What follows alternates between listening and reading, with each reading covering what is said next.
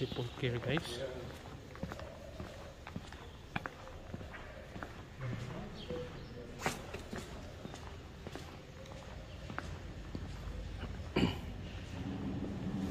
So, ang kwento po sa lugar na ito, guys, is ito pong lugar na ito ay nung si Jesus ay namatay, yung siya ay binaba sa cross. Dito po nilagay ang kanyang katawan para linisin at pahiran ng langis. So this is the place, guys. So ito po ang place na to ay napaka-holy, among holy, one of the holy place. So you can come here to pray. This is from the entrance of the church. You can find it, you can see it. So, guys, so dito po nilagay ang katawan ni Jesus nung siya ay binaba sa cross at nilinis ang kanyang katawan.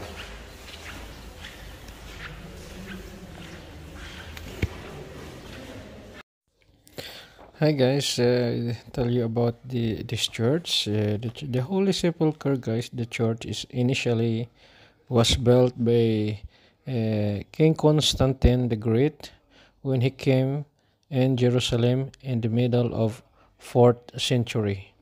He built two small chapels, one where the tomb of Jesus, and the other one chapel where is the spot where the place where Jesus crucified is in the Golgotha, and that's the beginning of the chapel built.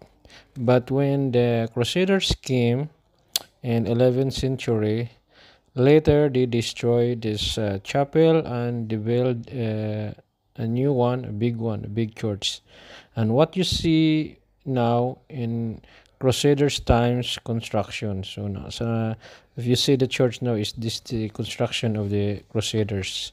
The church divided into in two kinds. There are areas belongs to each individual church, like Armenian and Catholic. So the Holy Sepulcher, guys, is managed by the three main churches, or technically are the owner of the church, the Armenian church, the Greek church, and a Catholic. So these are the three owners of the church of the Holy Sepulcher.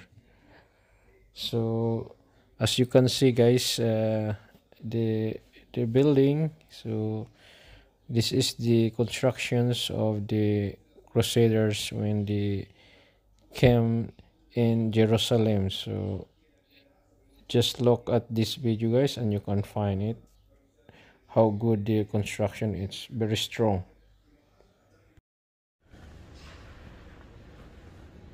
So ito po yung tomb of Jesus.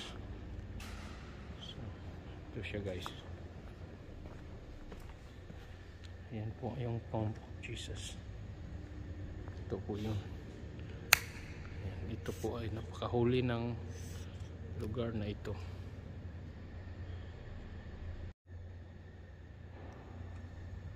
And guys, ito po yung tomb of Jesus. So papasukin po natin yung loob nito. So muna natin. Ayan yung pinakataas niya. Ayan yung makikita nyo.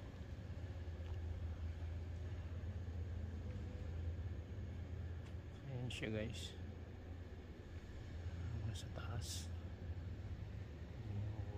So bago natin bisitahin, guys, pala yung loob, ikutin muna natin itong place nito. So this is ito po yung nakapaikot sa tomb of Jesus. So this is the place, guys. This is the tomb of Jesus. See, it's very sacred. This is one of the holy place. Ito po yun, guys. So kita nyo, guys. So for now, puntahan natin yung loob ng loob nitong Tomb of Jesus. So ito po yung entrance. So wait ko lang po na lalabas yung isang tao. Masok doon.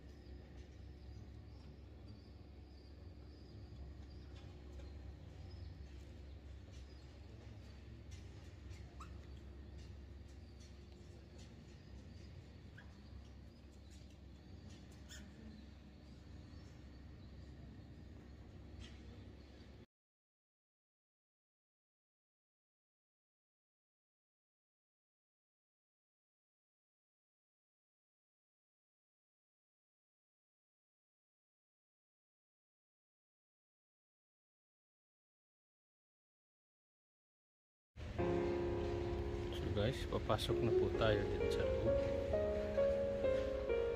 para makita natin yung loob. So ito po yung place.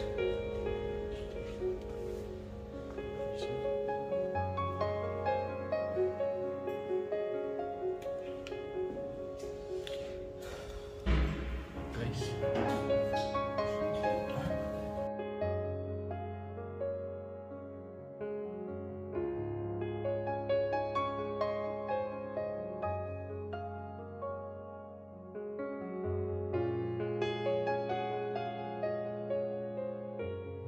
bato na to, dito po nilagay yung katawan ni Jesus nung siya ay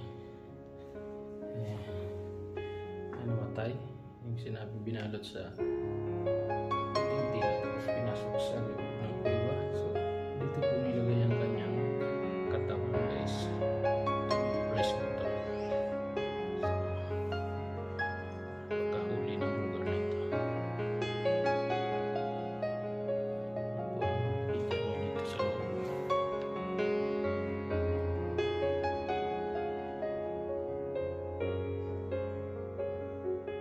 Po siya, guys.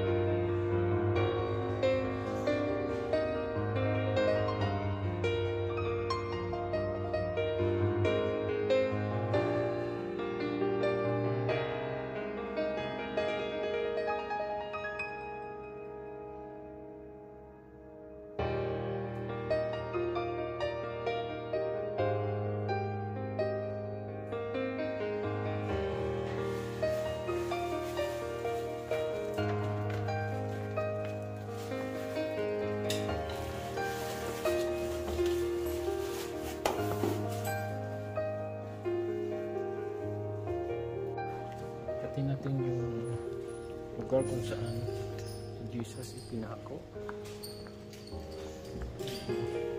Guys, tingnan natin yung lugar na ito. Sige ko ito Golgotha.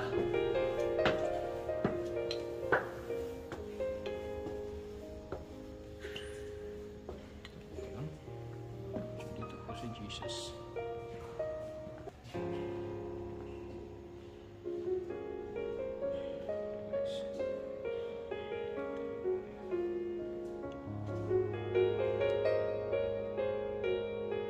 Sa baba kanina, ano po yun?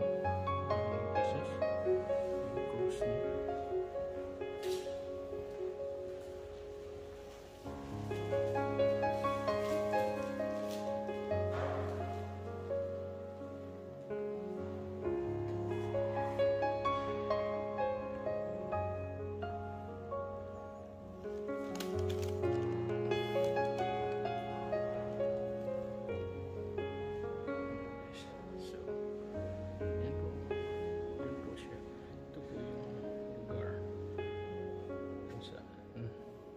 si Jesus pinako sa cross. Ito po yung cross. Dito po pinirik na yung kanyang cross at dito siya pinako. Hindi na nakapreserve yung bato na yan. Jesus time. So,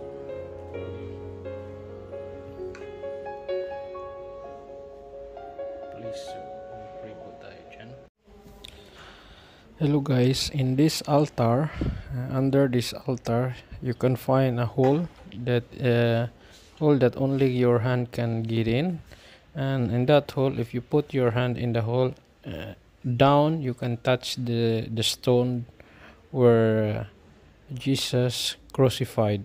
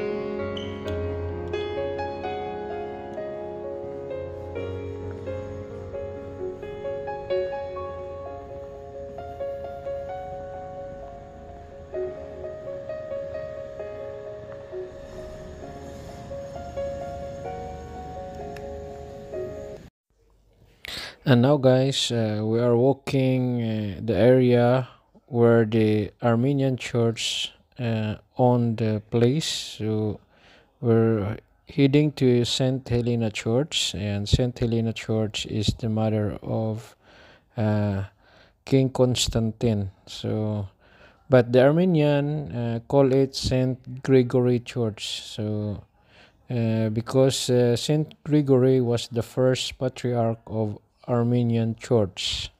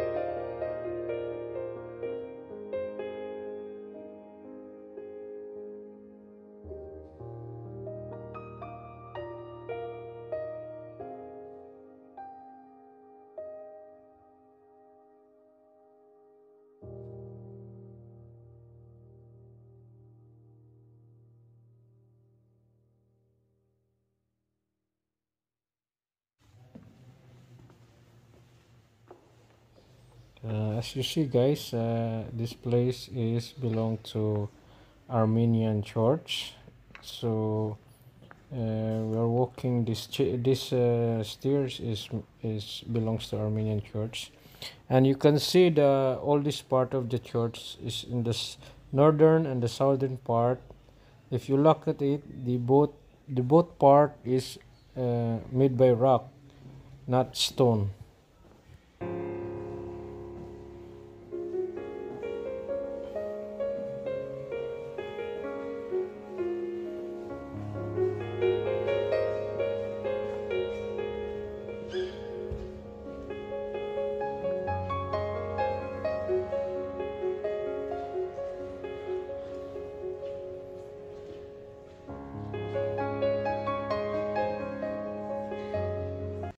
go inside of the tomb of Joseph Aramatase. So this is the place. So this is the altar, guys. This is the altar of Joseph Aramatase, and in this place where his tomb, we cannot go there because it's so dark. Need a flashlight, so I cannot take a video if my flashlight is on. We will see. Let's see. Okay, so let's continue. So this is the big altar. So as I said, this is the place of Joseph Aramatase. This is the tomb inside in this place, in that wall. So Joseph Aramatase, guys, is the one who took Jesus from the cross. So siya po yung nagbaba ng katawan ni Jesus nung si Jesus ay pinako sa cross nung namatay. So, si Joseph Aramatase po ang nagbaba sa kanyang katawan. So that's lang po ang ating trivia, guys, ang ating facts sa lugar na ito.